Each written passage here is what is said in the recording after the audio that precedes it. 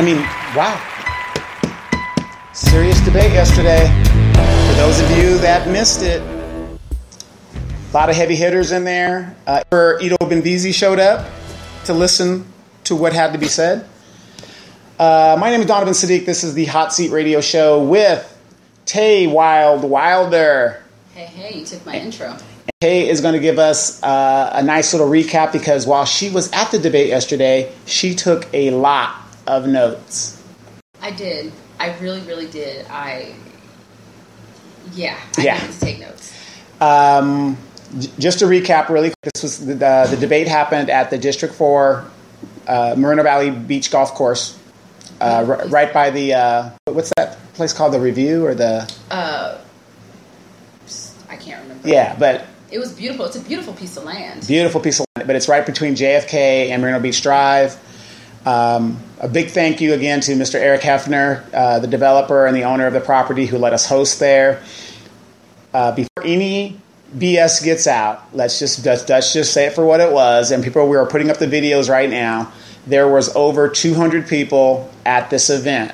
And that is not saying that anybody who puts on an event on a weekend in a commuting city is not going to get 200 people. You put a debate in Moreno Valley or any commuting city Monday through Friday, the chances of participation are going to be very, very low because people are tired. Yeah, I mean, I talked to a very nice young lady last night and said she really struggled to get there Thursday because she's one that works out of town. She was trying to haul butt up to 215 to make it to that event because she really wanted to be there. So, again, it's time and place. It's always what we always been told. Absolutely. Time and place. Absolutely. Thursday's event was a really great event. 20 people. It was a good event. Yeah. It was still a very nice event. It was a great introductory meet and greet, if you will, with the candidates. 2 candidates. The 2 that did show up, I'm glad that they did show up. Right. Because for them, it was a jumping off point for Saturday's event, and you can tell the difference. So if you haven't seen the video from Thursday's debate, which was put on by the African American Coalition, the Denise Fleming cheering group, you can see a significant difference in how the candidates portrayed themselves, and what a difference a day makes, literally. Yeah. Once again, Ulysses Cabrera was a no-show. I don't think anyone should be surprised. Useless Cabrera. I'm extremely disappointed in that fact because I really thought that he would show up because it was a weekend event. He had 3 weeks' notice. He had a lot of notice, but I don't think he will be an independent actor. I don't think he can be someone that will make decisions on his own, especially when this is his candidacy that we're talking about, going out there and trying to, get the people of District 4 to vote for him. And he couldn't even take the time to even just show up, say hi, and then leave. Right. Well, here's something a lot of people don't know. The host, Mr. Eric Hefner, personally called all of the candidates to make sure that they would attend the event because, he has a vested interest in what he wants to do. And I believe earlier in the week, he did meet with Useless Carreras and gave him a demonstration because whoever's going to be the council member out there has to deal with that golf course. And he met with Mr. Carreras, and Mr. Carreras told him he was going to show up. So if you can't even keep your promise to people who are bringing businesses and development in the city, what are you going to, what are you telling these a regular citizen? I mean, this guy's a multi-million-dollar developer. By the way, if you did not make it to the debate on Saturday, Mr. Hefner put on a very nice presentation on what he is actually proposing for the golf course, and it was very nice. It made me want to move. Right, and some of the homeowners that were there that border the property of Mr. Hefner's of the golf course, of course they have reservations and what it is, and a lot of feedback that I got from them was the fact that yeah, they still have, they paid a lot of money to live near the golf course, and they have some reservations about the apartments and, the more condensed, so. People, which is rightly so. But they had no idea that this developer is bringing in a badly needed Boys and Girls Club, and they are for that. So they're kind of softening their position because they're seeing that this developer, because when you say developer in Moreno Valley, that's an ugly word. It's just a real bad, ugly word. So a lot of those people are like, well, we like that idea in a Boys and Girls Club because it's sorely needed. So, they got to see some of the things that this developer is bringing in addition. The bottom line is, and this has always been my mantra, you can build whatever you want. What is in it for us as citizens? And if you don't have nothing for us as citizens, get the hell out of here. And I mean, he was a very pleasant, very welcoming, very open person. He's like, hey, if you have questions, X, Y, and Z, please get a hold of me. And he gave out a nice little package to fully explain what he wants to do. So there's no misunderstanding. That area, right?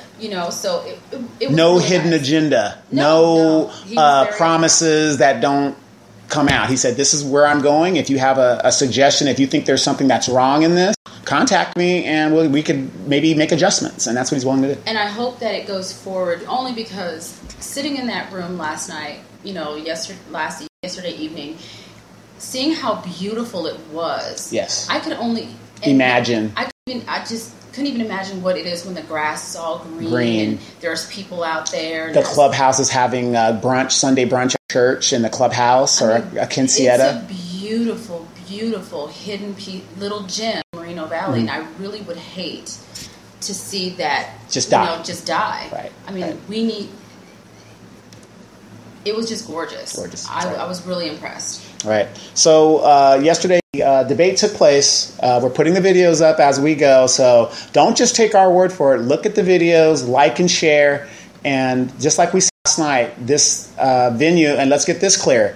The venue is not about Donovan Sadiq. Who put this venue on is the Inland Empire Informer. And that is a conglomerate of people that you hear on this radio and other things that we do. So that wasn't a Donovan Sadiq event. It never will be a Donovan Sadiq event. I'm just lucky to have people that are interested in what's going on here in Moreno Valley. We've got Sean on the right. I'm a little bit in the middle. Tay's a little bit in the middle. Some people on the left. And we got, Daryl Taylor, you got all kinds of people. So it isn't just a one-sided agenda. The Inland Empire Informer is you, the listener. Because I know you guys don't listen, but you don't listen. But you quote everything we say. So let's get into it, Tay. Starting off, it started at 5 o'clock. We started at 5:15 because the word was Mr. Corberis was going to come. So we kind of let Mr. Hefner do his presentation, which was a good thing, which is a great presentation. Again, if you have any questions, contact him or contact us, and we'll pass the message on. And unfortunately, the show must go on if you're there or not. He was more than welcome to come and run in and take his seat. It didn't happen. So the thing starts off. Anything on the moderator? I have to give a huge shout out to Mr. Christopher Jones, the voice of Moreno Valley debates. I mean, he was present. His voice was just, I have to give a hand to Chris Jones. And when it started to get, because some people started to get a little amped up, he shut it down. Right? I mean, his presence, it was just, right. I loved it. He was great. You ever have moderating, needs, please contact him. Find Chris Jones. Yes. He is amazing. Right. A lot of Highland Fairview employees were there. Yes. And they occupy back as usual. We've had some of the African American Coalition.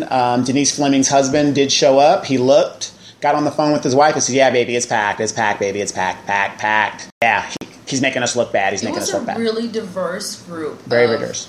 District 4 residents, Moreno Valley residents. And city folks. I mean, it was just a huge mix of people, and that was awesome because I looked down for a minute because I was taking notes, and I look up, and people all the way in the back. Right. It was just people everywhere. People looming outside the patio doors. Mm-hmm. I mean, it was, people were like borrowing chairs. It was just standing room. I was amazed. And, and everybody asked me, well, how much advertising did you put in? All we did was advertise it on Facebook and said, here's an event, show up, be there, be square. Yeah. On a Saturday where people are more than most likely to attend. You make it convenient for the resident. So the debate starts. Chris Jones gets in it. He gives out the rules. We're ready to rumble. Tay, take it from there. Everyone did their intros. Mrs. Barnard started first. She came out and said, look, she has a lot of concerns, and that's really what kind of pushed her to go ahead and jump into local politics. It's decisions that have been made for the past 10 years that have been really bad and detrimental, not just to District 4, but to the people of Moreno Valley as a whole. This was the first time the commish showed up. I adore the commissioner. I think he is an amazing man. He came out there, he's with the Parks Commission, and he gave the definition of service and why he's there. And he stated that, there's three things. His was like a 3-point plan or something, was accessibility, collaboration, and performance. He wants to get it done. He wants to work with the people to make it happen. And he doesn't mess around. And he said it, I don't mess around. And then Hector Diaz, he's a small business owner. He's a job creator. And, he has the educational background to kind of help succeed in local politics. So to kind of squash what was the rumors circulating around Facebook, Mr. talked about the incident that happened at his restaurant. What incident is that? It was the incident of a drunken individual that showed up to his restaurant, was kind of belligerent. The local law enforcement was called, and not chaos, but, it progressed from there. Right, an incident. But he broke it down, and he basically said, look, the person came in and didn't want to leave. He did indeed call the police. He asked the gentleman to leave several times, and the guy got aggravated with him because he was drunk, and he assaulted Mr. Diaz first. And he, in turn, like any human being, he defended himself. The law enforcement asked Mr. Diaz if he didn't want to press charges. He said no. All of his charges were dismissed except for disturbing the peace. He said he still kind of didn't know how it got down to the disturbing the peace, but he just said, fine, I'll do whatever it takes to go ahead and, settle this so he can move forward, because he is a business owner, he has a family. He didn't need that additional distraction in his life. So he was on probation for some time, and in a few months he will apply to get that probation expunged from the record. So from what he said, it basically boils down to that's what he gets for being a nice guy. Right. So hopefully that settles everything. He spoke on it. Everyone in the room was seemingly okay with it. Sure. And I guess hopefully now we can just move forward. Right. Well, when it comes to instances like that, the best thing to do is to accept it, get ahead of it, tell your story before somebody else tells it for you. So I'll commend Mr. Diaz for doing that, because like I said, I do think he's a nice guy. We all have stuff in our past. Even I myself, thank God I was in the military. My discipline records will never be public. So, and I complete my career, so I didn't do anything that would jeopardize me being booted out of the military. But again, we all have a past. We've all done something, and if you're for public office, you really got to ask yourself, is there anything that can come out that might be a surprise that affect you and trip you up in your bid for election? And I mean, parking tickets, anything. I mean, if child support at the club, right? I mean, anything that could potentially come out. Go ahead and get ahead of it versus it coming out and then 5,000 different versions of this situation gets explained when it's not even the right situation. Right. What happened truly, and then you have to go and do damage control. Right. There you go. So the first question was brought up was about homelessness. This is where. Well, I don't understand why that there's only, according to the city, there's only 38 people that are homeless. More. Yeah, well, we're just going by I'm going by city statistics. Are you saying that the city's lying? I don't think the city Right. is accurate. Right, with exactly. Fact They're making it look good. They're fudging the numbers there, but yeah. Mrs. Barnard said, they have rights, and speaking with them, interacting with them. It's about, the question was about how to help homeless. Right. So, she said it was a community thing, and we need law enforcement, especially when it comes down to the encampments. And she brought up Orange County, and social workers, and evicting them from unsafe and unsanitary encampments. Everyone else along the line pretty much said the same thing. No one really said how would they help the homeless. How do you fix it? How do we fix it? No one brought up that the homeless shelters that are in existence. No one talked about the homeless veterans shelter. Right. No one's talking about the things that are we can talk to them. We can engage with homeless people. We can do that, and everyone was right on the fact that you can't help everyone because not everybody wants help. Mm-hmm. But again, the question was, how would you help homeless people? And talking to them, okay, great. But there's people in this county that run around making those. Have you seen those Ziploc bags yes. where it's like an overnight kit or whatever? Mm-hmm. That something along that line should have been talked about, but it really wasn't. Everyone just talked about,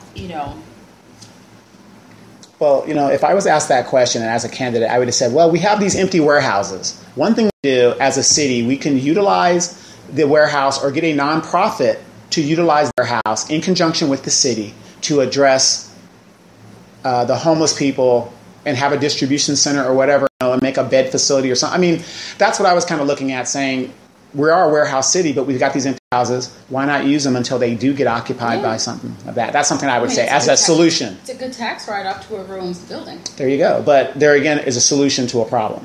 And then we moved on to the gas tax and, how to get along to get along with city council. No, what does that mean to go along, get along? So for people that are listening that don't understand, is there a problem in our city hall where people are just up there going with the program or going with the agenda? Of course. People you can clearly see on Tuesdays who has what, and because it's clearly divided. Okay. I mean, even before Mark has, sure. got on the dice and Baca got on the dice, the crew prior to, you can see who had what plan and who was on one path, who was on the other, and then it was just, rubbernecking to watch the accident happen. Okay, let me do this. I'm going to go off topic real quick. What idiot mayor obviously is a Highland Fairview employee. His vision is what? And what is wrong with his vision in your opinion? Do you have a problem with his vision? I have a problem with the way that, one, he treats people, because he's only engaging with the people that go with or Highland Fairview employees, right? He doesn't talk to anybody else. He's very like that whole thing with the planning commission. You see he had an agenda, and then he stated that he doesn't have to explain to anything to anybody. Mm-hmm. Well, yes sir, yes you do. You work for me, right? If you're not going to sit up here and talk about your plan for the planning commission because you have an agenda, be a man and explain your agenda and explain the agenda, so everyone's not left wondering what the hell's going on. What are you doing? So, I mean, do you plan for what he's trying to do? I mean, what is his agenda? That's what I'm saying. But he's not very transparent in anything that he does. Right. We can see that he's trotting Cabrera around the city. Using his official title, which is against the law. But even when he was running, he didn't associate with anybody that was quote unquote anti. So he didn't show up to any debates. Well, no, the first one he showed up to the parking lot and then left. He was in the parking lot, left. He saw a bunch of people in the parking lot. He's not what I would expect or what I've experienced of a leader. Of a leader or a mayor or even a grown man that has a plan. Well, he doesn't talk. I've just never seen anybody like, well, I don't have to deal with you. And he doesn't deal with people. You try an appointment, never get a call back. You try to do things. Well, it's been almost a year since I've been waiting for an appointment to deal with a resident, a senior citizen, Hispanic lady who has a problem, and he won't meet with me. So, yeah. But it's this whole division on the dais that has to come to an end. Everyone up there should have, their own goals for their specific district, but their one goal should be for the betterment of Moreno Valley and its as a residents. whole, right? As a whole. But again, that's not there. Okay. So, Hector went back and said, he accomplished the mayor dream. He, people know who he is. He's an honest person. He's worked since he was 7 years old. Yeah. And I think the one thing that I did like is that he said that he wanted to leave a legacy, which I think is actually pretty smart. You want to leave, you want to look back and say, wow, Hector Diaz, he really did what he could, right. For not just District 4, but for the residents. And I think, people, when you look back and you talk about like George, wow, he really did a lot for the people for the time that he was there, right? And that's the kind of legacy that he wants, that imprint that he wants. George Price was there for 2 years, and he really did a good job and made an impression. What about Donna Jensen? She was there for 2 years. I really can't speak on LaDonna Jensen because I didn't live in District 1. She's a nice lady. Right. Well, no, I mean, she is a nice lady, I understand. Yeah, but I can't speak on her record because I don't know, or I can't say, or can't see what she's done. Right. I don't know. Right. Well, I worked with her in those 2 years, and I can say without her, I couldn't have accomplished the projects that got done in the district. As she said in the debate when she was running for re-election, she was the council person. I was the person with the ideas. Sometimes you work with people you might not agree with, but you have to learn to compromise. You got to know to compromise. But my thing is, it's not about me. It shouldn't be about egos. It should be about what's best for the community, and that's why I put my animosity aside to work with LaDonna Jensen. So I would say her legacy is a lot of things that we did accomplish in District 1 when she got elected. So. The commish, he said he's a retired activist, but he's actively retired. Actively retired. There you go, commish. Man. Right. He said he works for us, the people. Mm-hmm. And he's not a rubber stamp person. He refuses to be bullied. He will not bully anyone else. He is there for the people, point blank and period. And you can't get mad at him for it. I mean, he has a very long-standing record in public service. Everybody knows him. He goes to every event. A person got up and said, will you, as representatives, come to town halls? If the people, because we do town halls, and these representatives don't show up. Baca, they don't show up, and we know the commissioner show up. You just got to let him know, and he'll be there. And he's there. Mrs. Barnard, she said she's not a pushover, and I mean, to be honest, she really showed it last night. Yes, she is not a pushover. She called out Kraparis and said, hey, he's not here, by the way. She said, as a reminder, this chair is empty. Right. So she's used to pushback, and she gave an example, a great example of her job. She's a social worker. So she's knock on doors and say, hey, I need to talk to you about X, Y, and Z. People tell her no, they slam the door. She's all right, take 2. Let's try this again. Right. So I like her passion. I like the passion. Mm-hmm. I think last night really was her moment. She really shined. She really did. You could tell she did her homework. She got an education. She probably watched the video of her performance. First debate. Not saying it was a bad performance, but I'm saying is you can see the growth, right? You can see the growth. And just in a couple days, right. You can see that she came out there gangbuster. So. We went, and the next one was about the issue of the streets. Mrs. Bernard talked about, let's look down different avenues versus telling people. Let's look at grants, let's look at ensuring the revenue of the gas tax actually goes to the streets, the things we need. And one really good thing that I thought was great that a lot of people really appreciated was all these businesses that are bringing in these trucks. Yes. Start knocking on doors and saying, hey, pass the collection plate. You guys need to start paying for these roads. That was something that I don't think I've heard. Or maybe it was spoken in the WLC wars. Oh, see, I wasn't. Yeah, for the WLC wars, but it was spoken in the WLC wars. But see, what's going to happen is that's why when Ito would make comments, Ito Bendizi is the developer of the World Living Center. he would make comments like, oh, well, the trucks come in at this time and that time. You don't own those trucks. No. So how could you even say and dictate traffic flow? You can't dictate traffic flow. Oh, they're only going to be coming in between 7 o'clock and 9. How do you control that? You don't control that. And, of course, these people thinking that this guy's a god. Oh, yeah, he does everything. But people were saying that. He doesn't own these trucks. No. They're owned by individual companies and sometimes cell phones. And so if they're the ones tearing up our road, like she said, and the people have said in the WLC wars, these companies should be paying Mr. Benbizi, since your project is bringing these trucks, maybe you should pay a higher tariff to maintain the roads that are going to be going through your property.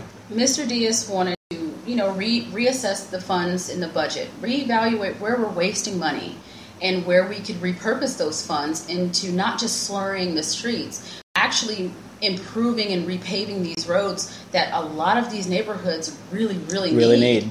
None worse than Edgemont, but we got to spread the wealth a little bit. Yeah. And of course, the commissioner, bring in the experts, talk to the residents, figure out, where are the worst streets. Let's start racking and stacking these streets, and let's figure out this budget. Right. What's with this money? A person to contact would be Ahmad. He's the city engineer and director. And as a matter of fact, you can call him at time and he can explain that. See, that's why I was kind of disappointed. I mean, he's on the track, right. But as a candidate, if a street is an issue that is in every city, that's a common. As a politician, you always talk about filling potholes. That's a common thing. The first thing that I would have done, and I did when I ran, was I met with them and understood how they decipher what streets gets done, whatever. So when I go out there and that question came up, which is going to come up. I think what he was talking about was get with the residents of his specific district and say, hey, where are we sorely lacking? Where are our roads like really bad? Right. And then let's figure out what needs to be fixed first, and then let's present it and say, okay, how can we right. have this road that is horrible, right. that really needs to be fixed? By the way, District 3, let's start working on Alessandro because right. SU tires on a SUV. Couple $100, I'm just saying. Right. It's so I appreciate his collaborative effort, especially because he doesn't drive all the roads. Right. So he doesn't know all the roads, but he knows that if he talks to the residents, they're going to say, "Oh, hey, I live off of so and so. Right. This road is really bad. I have a pothole the size of Kansas going. Please help me get this fixed." Right. So I appreciate him that. for that effort. And this is kind of where it got the next question is kind of where it got dark. Okay. Special interests, aka dark money. Dark money.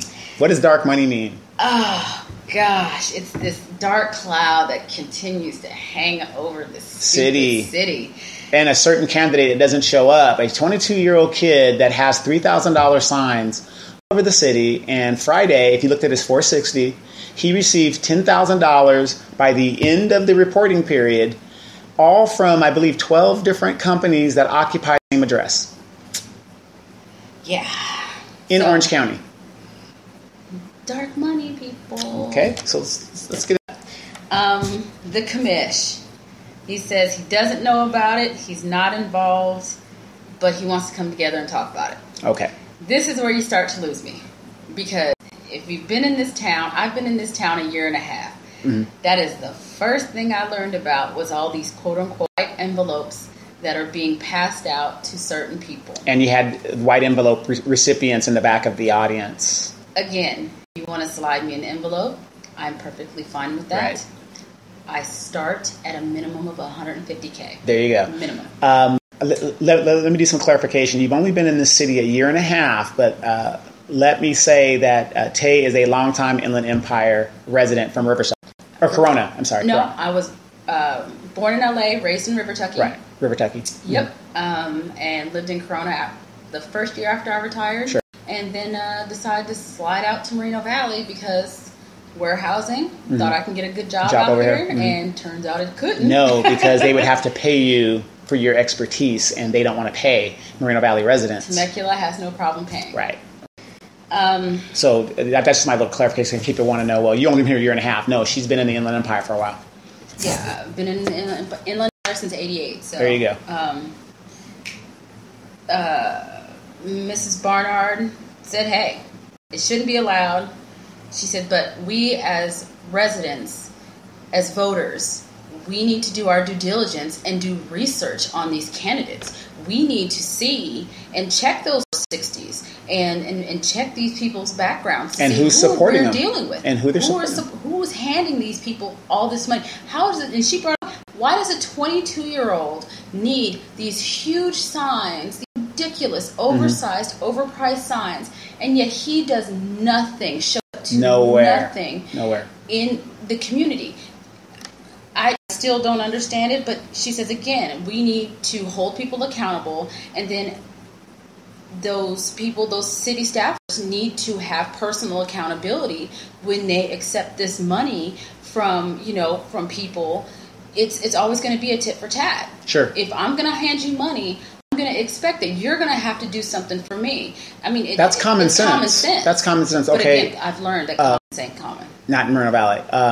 A good example. Tay, you're a woman, beautiful woman, and like that. If we were at a club or a bar and I bought you and I offered to buy you a drink, as a woman, what are you thinking when I offer you? That's my intro to. Because I'm cheap, I'm gonna take it. Well, that's true. But in general, I have an ulterior motive. Oh, of course. To get something for either conversation, be it your phone number. The sad part is your feelings gonna get hurt because that's just not how it rolls. Right. But again, in general. Yeah. But there's always, a give and take when it comes to people giving you money. They're going to have expectations, and I don't understand why this. I mean, I don't care if it's from a developer or from a specific group that backs you. I don't care if it's the Democratic, Party or the Republican Party or teachers or whoever. They're gonna, no matter who it is. It's never really 100% in good faith when they're going to turn around and say, well, remember when we donated to you? Now you kind of have to, swing our way. Right. Well, one thing I like about Ms. Barnard is she said you can check, of course, it's zero. So she's saying, go ahead and check. I got zero. So she has no, saying it and actually researching are two different things. Just because these candidates say stuff, I still tell people, like the great Ronald Reagan, trust you. I just want to verify. Yeah, trust but verify. We all know that. So, and then Mr. Cabarrus, again, I don't understand why us as people, as residents, I'm telling you right now, 12 businesses occupy the same exact address. Don't you think that's a problem? And why is it doing that? Because I don't think you can do that as a business. To be honest, I think it's a lack of knowledge. Right. But I'm telling you that's what's going on right now, and that's what's showing on the 4-6. Mr. Diaz also answered the question. He said he worked from the age of 7. He's hardworking. He talked about treasurers and accounting managers and all that stuff. He really answers a question per se, sure. But I kind of got the gist of what he was saying. He's not really here for it, mm-hmm. And he did reiterate after the debate that he is not one to. That's just not who he is. Okay. So, cool.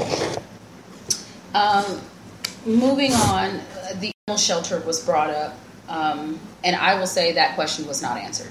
No, how to it wasn't stop the killing of the animal shelter, it was not addressed by any of the candidates. Not at all. We do in this city have an issue of the animal shelter.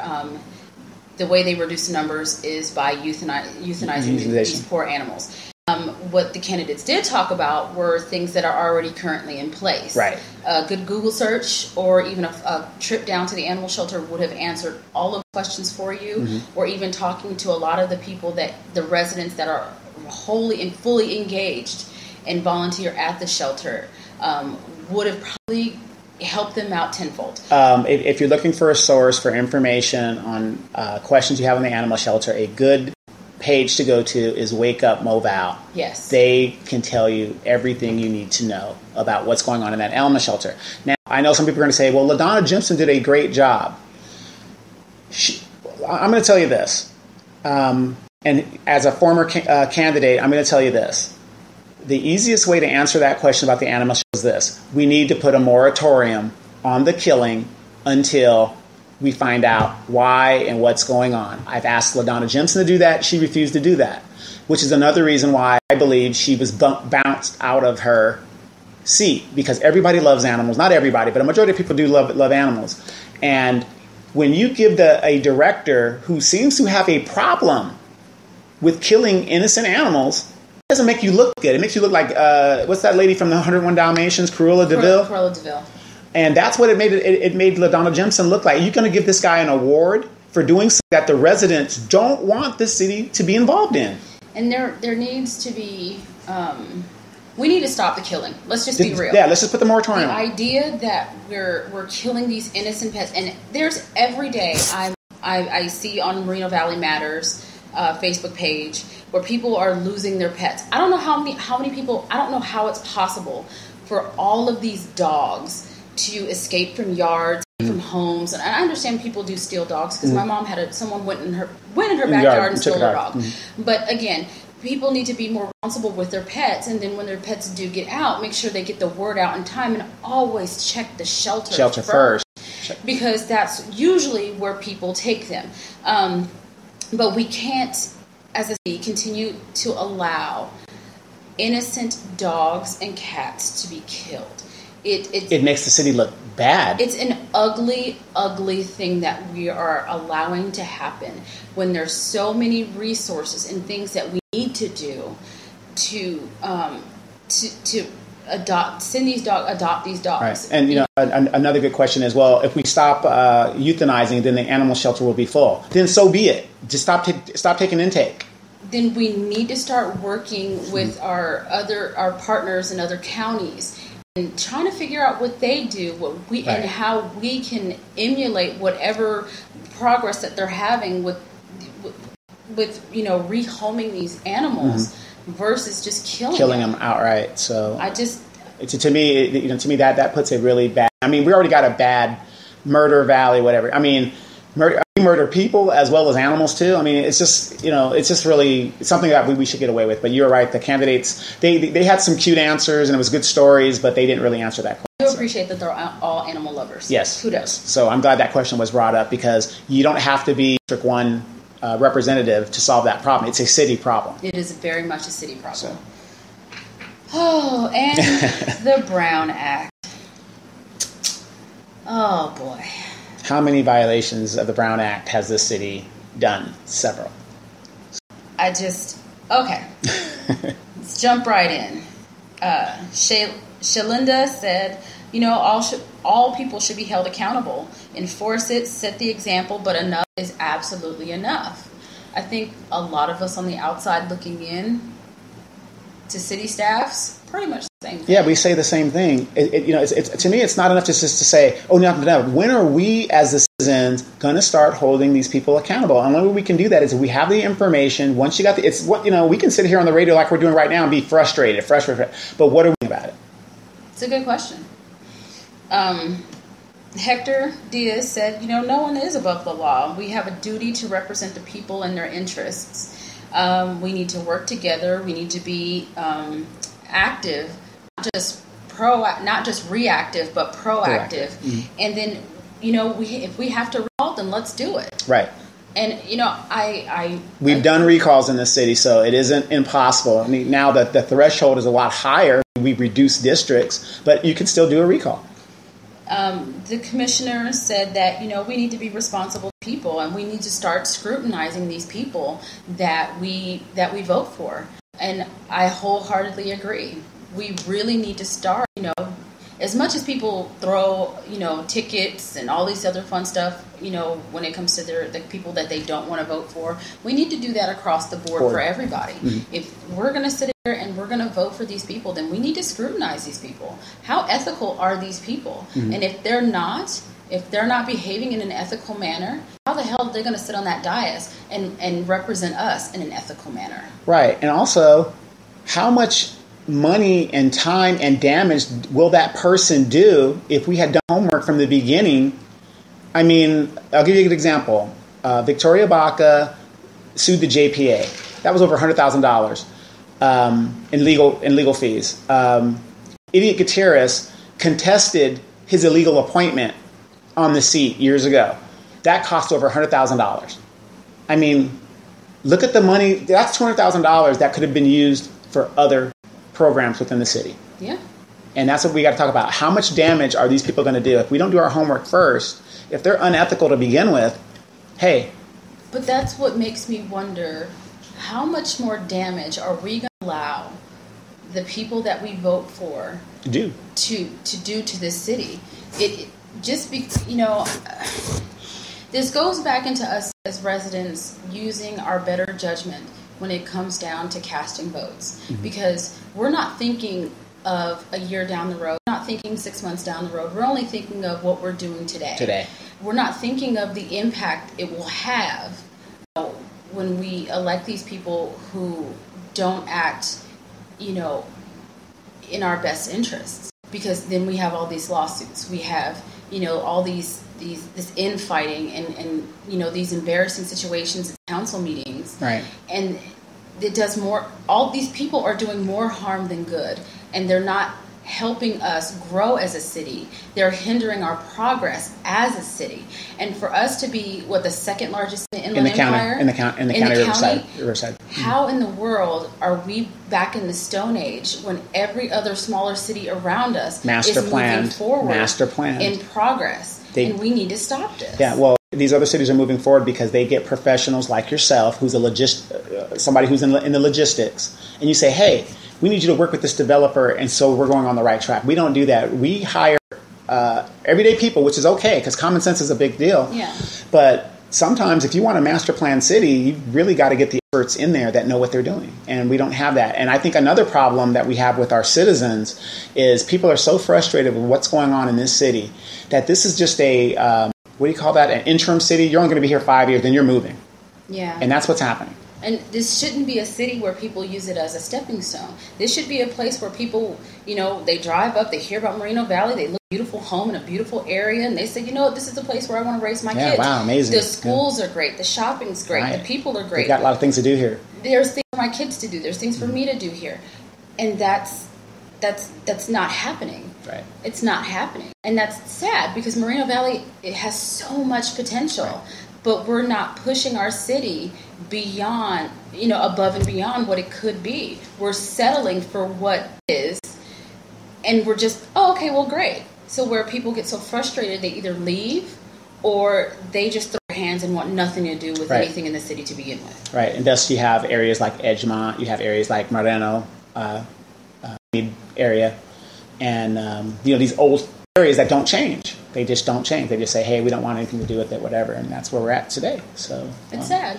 And a person like me who's been here for a long time, I'll be here. So when this thing 25 years from now is never built, which I, as a person that has a logistics background, I do not believe. I think this is land speculation. It's never going to be built, because if it was really going to be built, I don't see anybody building the support infrastructure for a super warehouse. Even with all the warehouses we have right now, we still don't have. I haven't seen one truck stop being built. I haven't seen one truck transmission shop being built. Tire shop, washateria for the trucks. No infrastructure for the trucks, much less a parking area for the trucks. And I hate to jump ahead, but I really, what Roy brought up was actually a valid point. It was a valid point. It was a very valid point, because none of the candidates did talk about spending in Moreno Valley, and it is a big thing because there's nowhere for us to spend my dollars. Mm-hmm. And where I live is usually where I want to spend my dollars. But